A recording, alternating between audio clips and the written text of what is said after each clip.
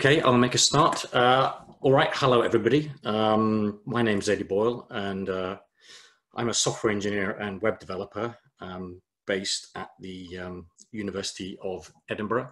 And I'm going to talk quickly about what I was doing during the lockdown. Now, back in April, I had some time to myself, just like everybody else did. So I was looking online and on social media about all the graphs, charts, and data visualizations that were about the pandemic. And whoops, my slides are zooming through at super speed, and they shouldn't be doing that. Right? Yes. So there were an awful lot of graphics and visualizations about the pandemic around, and most of these visualizations were were line charts, bar charts, and they were showing the spread of the virus globally. Some of them were doing it through space in terms of what countries were exposed to the virus and which countries were having cases and fatalities, and they were things like the standard line graphs. But there wasn't many visualizations which combined both of these approaches. And I wanted to see how the temporal and spatial distribution of the virus spread throughout the world. I wanted to see something dynamic, and I wanted to see a movie. So an example of a visualization is this is from The Guardian, and this is a standard line chart showing the number of cases of the virus, and this is throughout time, and it shows each individual country through time. And here's another visualization again from The Guardian, and this shows the fatalities of the virus. But this is a total, if you like, over a whole time period. This is up to the 30th of May this year. Again, it's not showing how the virus spread throughout the world. It's showing like a snapshot, if you like. This visualization from the BBC website was quite quite helpful. I will see if that's I hope you can see that on the screens. That's a dynamic map, if you like, a dynamic visualization. It's a movie showing how the virus is spread from each individual country, and it ranks the countries. So there's a dynamic visualization there, but it's not a map. It's line charts. I wanted to see a map.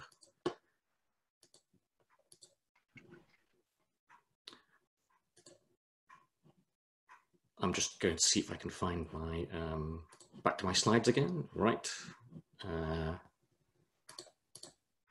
So how was I going to do this? I wanted to build something that was open.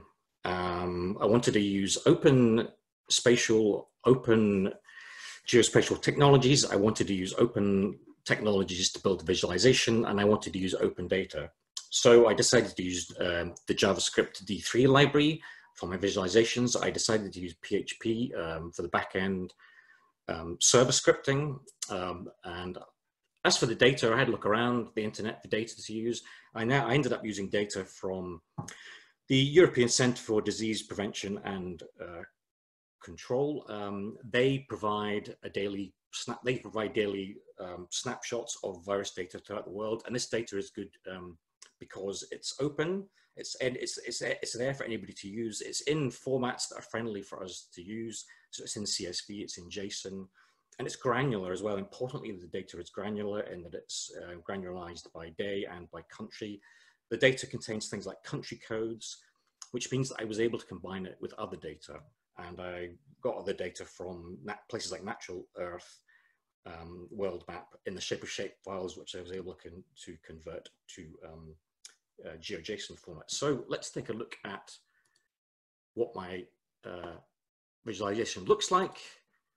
And hopefully this is live. This is a live animation. So this visualization is using my D3 and spatial data that I got from Natural Earth, World Map, and ECB PDC data.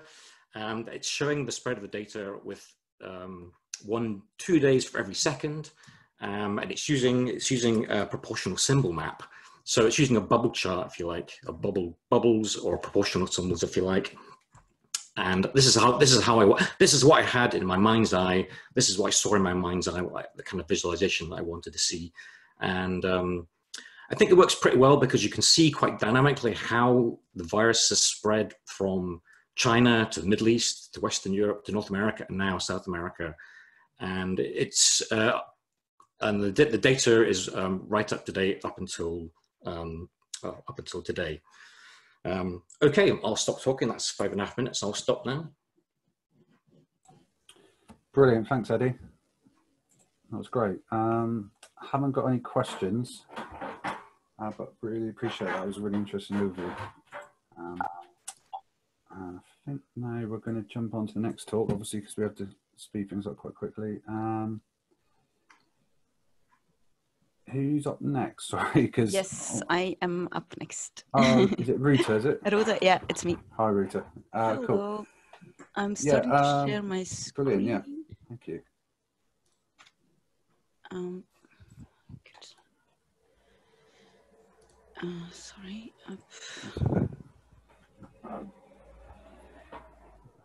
Yeah. Yeah. Okay. I will swap. This is probably that I have to swap here. Is that good now? Yeah, that looks great. Hear me? Brilliant. Okay. Yeah. Great. You carry on already. Thank you. So welcome everybody. I'm happy to be here. My name is Ruta FOSS4GUKOnline and I represent Evenflow. So it's a Brussels-based company leading and contributing to different studies, projects, and business development around Earth observation and satellite navigation. But today I wanted to briefly introduce you to Project Accelerator, which is one of the projects, exciting Horizon 2020 projects that we work on that supports SMEs and startups in their innovation journey. And so we're not alone, obviously, there. There are 9 partners, SMEs, and clusters from 7 different countries, led by ERSC, the European Association of Remote Sensing Companies. And what we do, we try to foster to help SMEs and startups to bring new Earth observation-based solutions for food, energy, and environment. We do that by distributing 2.5 million euros in equity-free funding, and then there's a serious pack of tools and support where the business catalysts are the ones that might interest you specifically as well. So 2020 for us started in a very good manner because we finished our first open call. We received 350 applicants almost. And we were excited to see them because here are our winners of the first day of the first open call, and a lot of diversity of the proposed ideas, both new and confirmed companies joined, and we were very excited to see them and to launch the first stage. But then obviously COVID happened. So we had to move the 3-day boot camp online, or the networking learning coaching, which is a bit maybe more straightforward. So a bit like today, all our meetings looked like this, or different aspects of the accelerator, but a bit also maybe like in today's meeting, what was very crucial, as we saw, was first that the consortium and all its partners were still very strongly engaged into continuing to supporting SMEs, especially in these times of crisis, and to keep the schedule, keep the innovation going, and also, of course, the engagement of all the 100 parsec, all the companies that were receiving benefits. They were very active, and there still are. So we are quite lucky that we can move on with the program. We had to do a lot of work to change that, but yes, it happened. So now we're at the Open Call 2. We are finalizing Open Call 2 this Saturday. It's a call for consortia, so 2 to 4 SMEs who could have Earth observation-based solutions for food, energy, or environment can join. One condition that is important for you to know is that the leader has to be somebody from the 100 parsec, so what I showed before. So if there are two action points that I could suggest you, is one is that to join the parsec matchmaking if you still feel like maybe it's an opportunity to join.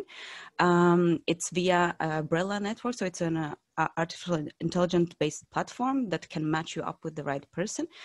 And you can join it even if you don't plan on participating in the open call too. And then the other aspect are these 3 business catalysts that bring the Earth's observation to a different level here. So Big Data Toolbox, EOMOL Galleries, and Institute Data Hub. So whether you join Parsec or not, these 3 tools are still already available. You can and they all, especially the Institute Data Hub, it's also a tool that brings a lot of open source data together in one platform. Big Data Toolbox, it's more for big data processing, and then EOMOL Galleries provides access to Earth Observation Marketplace. So all these 3 tools are already available, and I suggest you can check them out if you're more interested via our website. If you want to follow the project, there's the QR code here that leads to our newsletter where you can sign up to follow. And if you have any questions, I could try to answer at least them now as well. I think that's it. 5 minutes. Yeah, that's great. Thanks, Rita. That's fantastic. I like the name too. It's a cool name. Thanks. Parsec is a good name. So yeah, unfortunately no questions. We haven't really got time anyway because it's the lightning talks, but yeah, really appreciate your help with that. Thank you. Yeah. Next up we've got Andrew. Just trying to find him. Hello. Sorry, Andrew, I'm just, well, you're there. You're all ready to go. I'm ready to go. Let me just share my screen. Share. Okay. Thanks, Matt, for the setting this all up and running this meeting. So basically, information today about satellites is just too hard to find. There are too many pixels for an analyst to look at. There are just hundreds of projects done on a company basis or an individual basis. Kaggle is bringing us a whole new audience to the geospatial sphere. We're very fortunate in the sense that satellite data is really well structured and lends itself to a lot of machine learning. But if I wanted to leave you with one piece of information before I drop into this presentation, is to say that one image isn't cool anymore. It's 10,000 images or 100,000 images or even 1 million images. And what I want to talk about is how do we go out about finding information about Earth observation and projects and code related to it. So this this idea, a bit like Eddie's in the first talk, came about from this lockdown period where we had a Seen from Above lunchtime conversation about projects on GitHub related to Earth observation, and the consensus began to build, saying, "Oh, I knew this. I know something about that." But there was this lack of community awareness, a lack of collaboration, and it comes down to as simple as almost sharing links between each other. I think it's pretty much a given, but for those who are not aware, we are in an unprecedented age now of satellite data. So we're looking at huge volumes of launches. This is an infographic that I've taken from the Radiant Earth Foundation's infographics sheet. So the link is below. And we've gone from 26 in the previous decade to 594 satellites being launched now. And this was in 2017. And even today in this reduced economic activity, we're still seeing launches. Just last night we had some more Doves being launched. The day before we had some more SkySats. There were more and more data sources coming out there. And Earth observation is beginning to move away from this idea that we're just not a base map. We're not an academic thing that sits in the background, but with a foundation and fundamentals for a very diverse, multi-purpose business environment. And I think as a community, we need to embrace this more. But why is it that it's so difficult to find the most basic information about remote sensing, and maybe even you could say geospatial, such as, I'm trying to find a list of commercial satellites, but I feel the information is there. I'm pretty sure I've seen it before, but where is it? These questions are coming from people who are quite senior in our industry, and answers coming back from people like Stephen Ramage, who works for the group on Earth observation, saying, I know the feeling, you know, where is this information? And this is a kind of itch that I'm beginning to want to scratch. And I find this frustrating, and this is a barrier to entry for people joining and wanting to investigate more into Earth observation. And this is where this awesome Earth observation code idea is really sort of, its foundations have come from. So where is this information? So from a personal point of view, as a freelancer, I'm interested in, is there any related Earth observation code to what I'm trying to do? What are my problems I'm trying to solve? What is the state of the art? You know, something that's happened 5 years ago versus what's happening today. And how can I contribute? How can I make progress? So where is all this information? And I think, you know, there'll be people on this call who are developers in the open geospatial community, and I thank you for all the contributions. But you don't have to be a developer to contribute to an open community. You can just share some cool links. And I'm just going to step into the awesome Earth observation code in a second and show you that we've now got quite a vast range of links related to projects. And it's not just Python, although there is a lot of Python. But there's YouTube videos, there's code from R, which is an increasingly important language. There's JavaScript, there's Java. There's lots of information out there, and it's a great place to start. And in the 63 days since we've started this project, or I've started this project, I've had 20 contributors, and that just really delights me that more and more people are sharing information and putting links in. We've got almost 400 unique resources on the GitHub repo, and of which about 76% of all resources are Git accounts.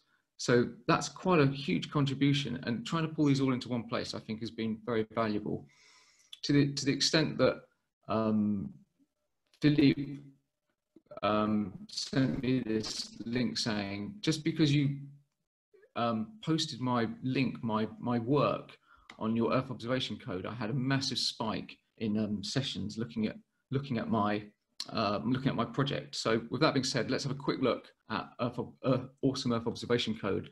And it's just a work in progress, and it's really open to contributions. And we're doing it under the banner of the Seen From Above podcast, so please do check that out as well. But basically, we've got a huge array of coding resources that you can dive into. So whether you're interested in Python programming or R, or things about training, and then even getting into sort of more specifics like LiDAR and SAR, and looking at code competitions, and also looking at other non-geospatial information that's contributing to this community. So I just wanted to sort of wrap up by saying this is an unprecedented time in Earth observation, and it's growing. And as I said at the start, there's too many pixels for us to look at. Hundreds of projects out there, as evidenced by this awesome Earth observation code repo that I've put together. If you're interested in this, please do go and check it out. If you've got any links in here that you want to add, let me know. And I'm just going to leave it there, I think. Thanks very much. Thanks, Andrew. That's brilliant. Guess people can get the link online, or if you want to share it in the chat quickly as well. Absolutely. That'd be great. Cool. No questions again. Oh, someone actually, Stefan Keller just said should definitely mention opengeohub.org. Open GeoHub. Yeah, maybe that's related to different talk. Sorry. Can you see the chat? I can. Yeah. From Stefan Keller.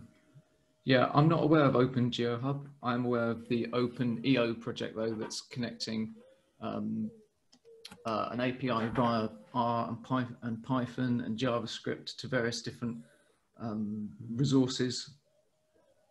But I'll definitely check that out, and if that's relevant, I'll definitely put it on. So thanks. Brilliant. All right. Thank you. Cool. Next up, we have Shruti. Yep, I'm here. Let me just share my Hi, screen. Shruti. Hopefully I pronounced that correctly.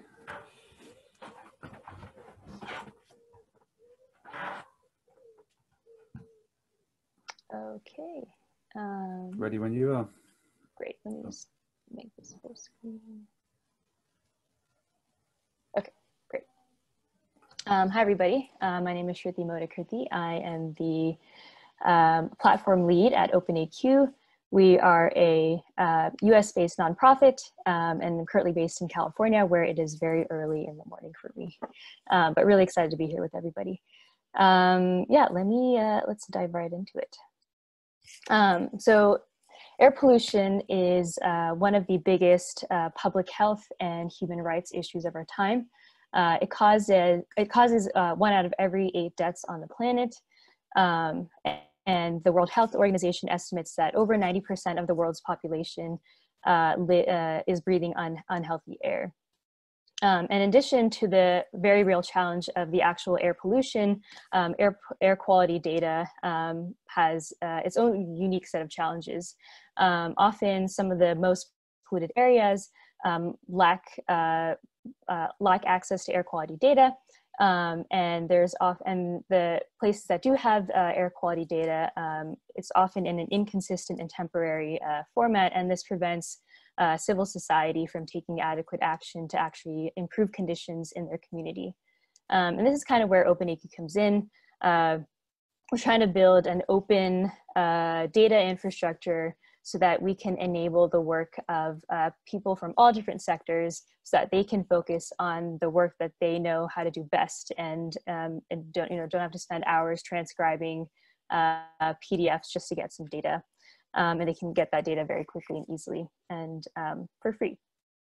So the OpenAQ platform currently has over 500 million data points from over 100 sources from almost 100 countries. We're almost there. It's completely open source. You can check it out on GitHub, and you can check out the website at openaq.org. And it's the backend is run on Amazon Web Services. It's written in Node, and the way it works is it basically grabs data from various government sources around the world every 10 minutes, puts it in a Postgres database, and then also on Amazon S3, and then the data is accessible through an open API, and also through like direct download options based on your like technical expertise and what you're trying to do with the data. And the other great part of OpenAQ is the community. We have like a very diverse group of people, over 800 people in the Slack as of this morning. And we've seen like really awesome use cases for the data. For example, like NASA has used it for air quality forecasting models. On the right, you can see Smokey, the air quality bot. Somebody like used it, air quality data to make it easy for people to understand what's happening in their community. And it's not just people using the data, but also like contributing to the platform. We've had people from all over the world contribute to the platform and bring it to where it is today. And so one of the requests that we've often gotten from the community is to make it easier to analyze the data. And so this is where the motivation behind creating an averaging tool came from. There are a lot of use cases where most people don't really need data from every single station in the world for every hour. It's easier for them to just be like, oh, what is the air quality in like London right now, or like for the past month, or for the past year or something. One use case is taking the air quality data and overlaying it on top of like COVID-19 projections, like Eddie had shown. And so we added an endpoint to our existing API, or in the process of adding the endpoint, which will make it easy to calculate the average air quality over various spatial and temporal resolutions. And I will show you a preview of the tool. It's still still a prototype, as you can see, but we'll be releasing it in the next few weeks. So here, it's just the endpoints averages, and you can see that you get by default the daily average by station. So this is one station, U.S. Diplomatic Post, Bamako, different one here. But this isn't that useful. Like, let's say we want to look at the monthly averages for the city of Paris. You can have a query where you say city of Paris, temporal is month. And then you can very easily get the monthly average for the city of Paris, and also get some statistics like the number of measurements that went into calculating this this average. And you can see each month, and it goes back all the way to 2017. And I'm just going to wrap up here by saying that there's a lot of nuance to how these averages are calculated, and there's like lots of different ways, and we'd love to get input on how best to build this tool so that it's useful for the community. I'd love to get people from the geospatial community to lend their expertise on how this could be built. We also are working on a low-cost sensor platform, because so far we focused on government data. And one advantage of this is that we're able to fill in air quality from a lot of regions that don't have government data available. And we would love to hear from you and for you to get involved. Reach out to us via GitHub, through email, Slack, tweet at us. We'd definitely love to hear from you, and for more folks. Thank you. Thanks, Ruti. I've got a couple of questions actually. We have time. So the first one is, do you use governmental data exclusively? If not, how do you ensure data quality? Yeah, that's a great question. Right now, we're focused exclusively on government data, and our policy is that we just share whatever government sources are outputting. We have tools, like open source tools, that can help you do quality checks, but whatever the government source is outputting, that's what you'll see in our platform. Yeah. Okay, cool. And yeah, from the same person, it's Gurendinga asked the question. They say also, when you say air quality in London, isn't there a problem regarding the low amount of measurement stations? So it's a rough estimate instead of a reliable index. Yeah, that's true. And that's why there are a lot of caveats to like creating an average, or like even when you're like looking at station level air quality data, because there are differences for where the stations are located and like the environmental conditions around them. But it does give like some indication of what the air quality is in that area. And it's like something's better than nothing.